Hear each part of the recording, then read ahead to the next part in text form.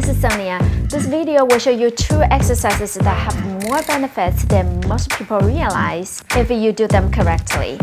They will train your core strength, upper body strength, while stretching your quads and your hips, help with your posture, and also address muscle imbalance.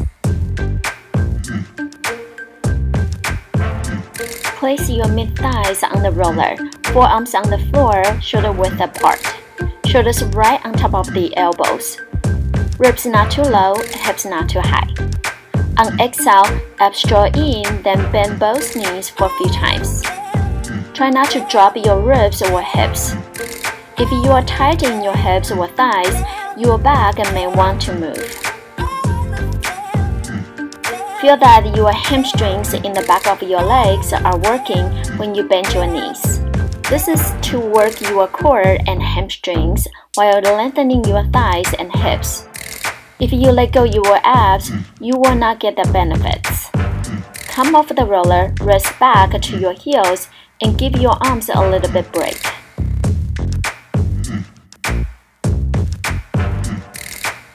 Come back to the same position and do one leg at a time. Now you want to pay attention to your pelvis.